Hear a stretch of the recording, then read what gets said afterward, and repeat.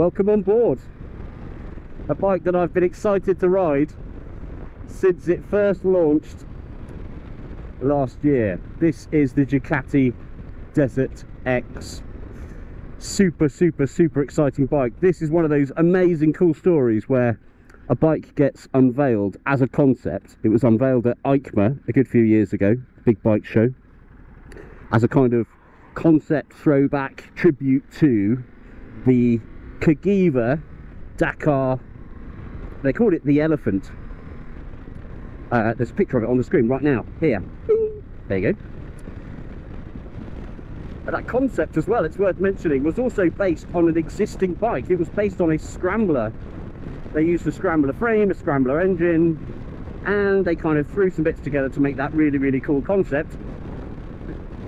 But then when it came to making it time, well, they decided to start from scratch. So this is a ground up, completely new bike, with the exception of one component, and that is the engine. So what is the engine? Well, it's the V2 as found on the Ducati Panigale. Yeah. So let's give a quick run through. What is it? This is a bike primarily designed for off-road enduro riding. 80% of the development of this bike has been done off-road. However, only 10% of customers are predicted to actually take it off-road, meaning that the vast majority of people are going to just do what I'm doing now, drive it on the road. The one thing that I'm not going to do, I do this frequently when I'm doing car and bike reviews now, is I'm going to try and avoid the big journalistic review on the bike, for the simple reason being 13,598 people have already done the journalistic review of this bike. If you want to go and get a really detailed review of this bike with all the features, all the benefits, how it all works, how the cruise control works, what it's like with usability, what it's like to commute on, all that sort of stuff, there are people out there that have done those videos, and I encourage you to go and watch them.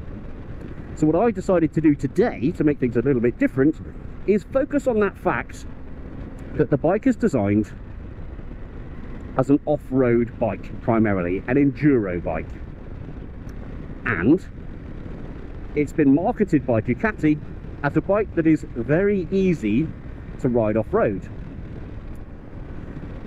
I wonder how easy it is to ride off-road, because I am not an enduro rider. In fact, I've never ever ridden a bike off-road. You can see where I'm going with this, can't you? I'm currently riding along in quite an expensive Belstaff jacket, wearing Kevlar jeans and some Timberland boots. So you could say I'm not exactly equipped for off-road riding. However, that's exactly what I'm going to do.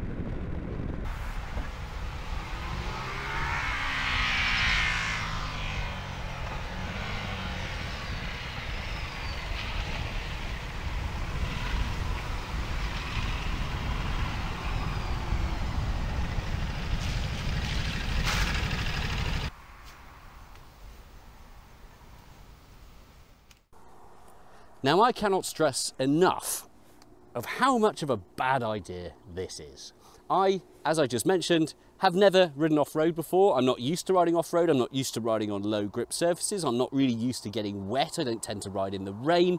Whilst it's not raining today, and in fact it does feel like it's about 30 degrees right now, it did rain a lot overnight. So I'm expecting the track that I'll be using to be quite muddy. And I should probably mention the track that I'm using, because there is a golden rule with off-roading and green laning. Firstly, check that you're able to ride it and drive it.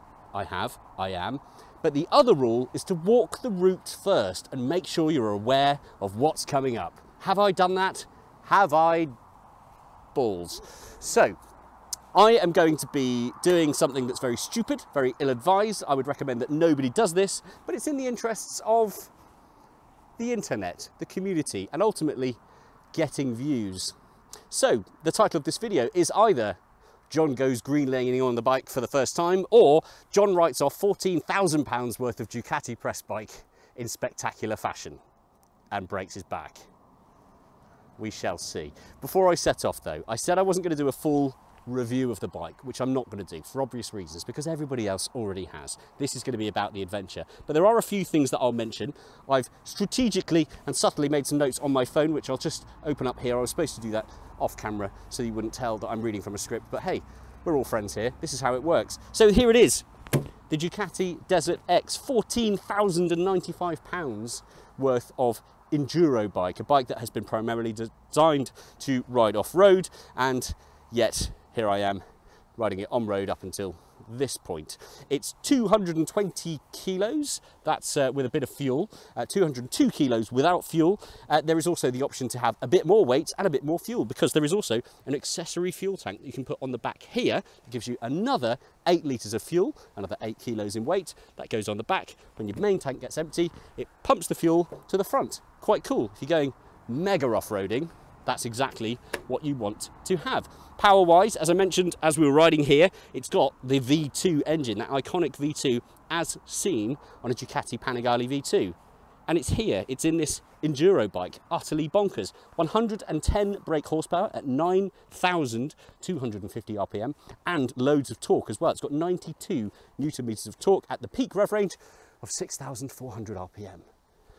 It's pretty good. Top speed of 130 miles an hour as well. This is not a slow bike. And so, I'll be taking this not slow bike off-road over there. Is this a bad idea?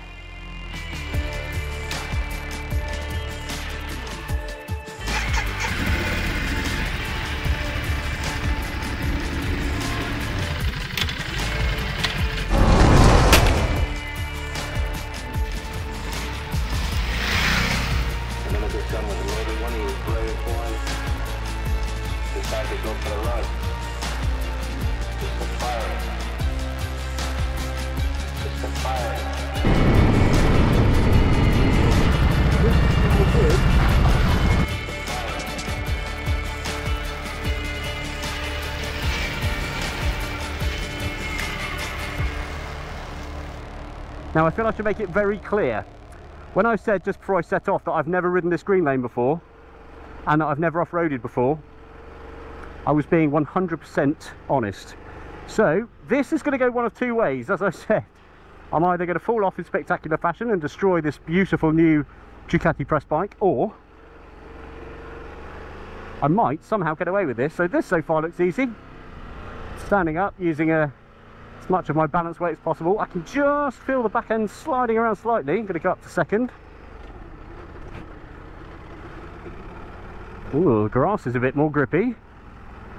Okay, right, that's good. Gravel.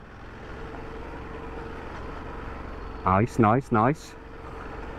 Okay, now you're going to hear me saying lots of things like nice, nice, nice. And whilst doing quite dramatically slow speeds. And there will be, I'm sure, lots of people watching this who perhaps are enduro riders, people that frequent these sort of green lanes, who will be laughing at me because I'm going so slowly. I'm okay with that, for the simple reason of I'm an absolute amateur. But so far this is making it quite easy. Some of the things I'll mention about this bike whilst I'm on the easy bit, I don't know how much more difficult it's going to get actually, is, there we go, back end sliding around. So the handlebars are adjustable. These can be twisted up to make it a bit more friendly for off-road riding and standing up, like this. And then you can adjust them to go back down again for more comfortable road riding. That is a mechanical adjustment, you need to do it with tools. There's another one as well on the foot peg. The rear brake is adjustable.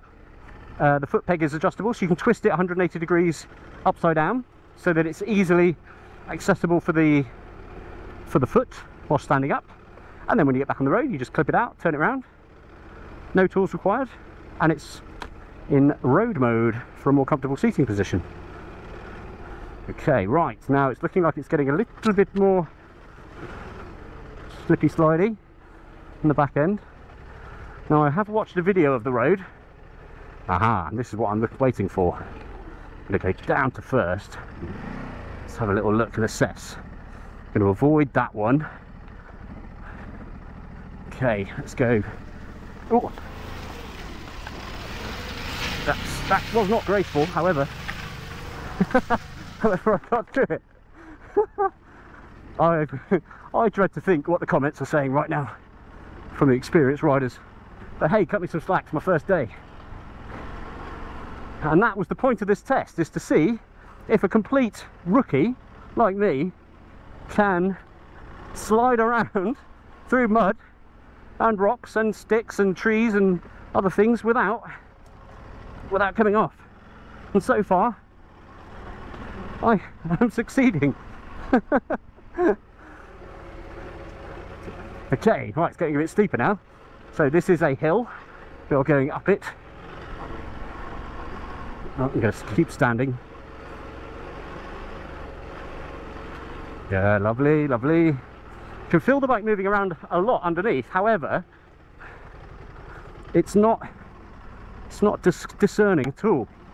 Oop, there's a bit of a slide there. There we go. So yeah, the back wheel is constantly spinning, but I guess in the setting that I'm in, that's okay, because if the traction control was on full, then it would just be constantly start stop digging in, and it's working nicely. There we go. Remember, this is a 200 kilo bike, or 220 kilos with a full tank of fuel. That's a second. So it's not a light thing, you know. Enduro bikes tend to be closer to 120 kilos, 150 kilos. But this is 220 kilos plus 90 kilos of me.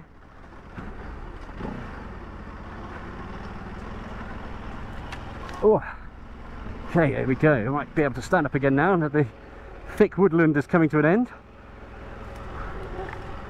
Right, there we go.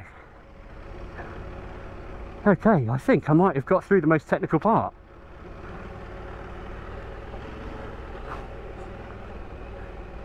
In fact, I think I'm near the end. Oh my god, I did it! Without falling off. Admittedly, I perhaps came close, but wow. Wow for many reasons. Wow for the fact that I firstly didn't die, or break any ankles, or drop the bike. But secondly, because just as Ducati claim, that was surprisingly straightforward for somebody that's never been off-road before. Oh, right, luckily for me, there is an on-road loop which I now can ride down. Just test that back brake. Oh yes, lots of ABS action on the back. Whilst we're still full of mud, I would expect the front is probably the same, so I'll take that nice and easy. In fact, I'm going to go rear brake only whilst going down here. Don't want to lose the back or the front. Whoa, but look at that. An absolute rookie amateur has just gone off-road for the first time in his life. Didn't fall off. Nearly, but didn't fall off. Didn't drop the bike. Didn't even stall it. And that cannot be credited to me. There is no way that can be credited to me, because I am an absolute Billy when it comes to off-roading. That made that quite easy. Wow. And also, look, I'm now still in enduro mode. I'm back on the road. I've not stopped to wash off any mud or anything like that. I'm just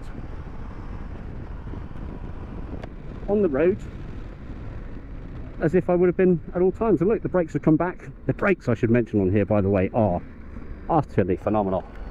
They are so good. And again, that's because whilst it's been designed as an off-roader, it has to be good on the road, because that's what the majority of people are going to be doing. The majority of people spending their actual money on this bike will not be doing what I've just done. The most mud they're going to see is probably a little puddle somewhere on their road. But I am absolutely blown away.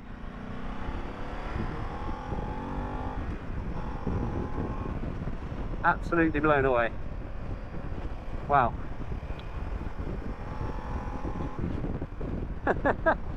Back to national speed limits, comfortably riding along at 40 miles an hour, having just been through a sequence of muddy bogs, loose gravel, loose stones. Wow. Wow, wow, wow.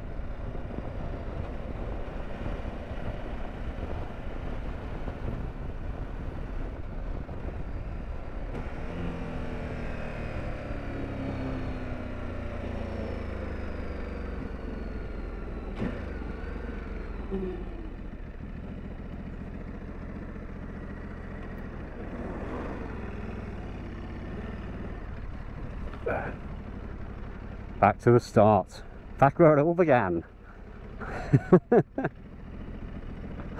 Woo. I think I might do that again.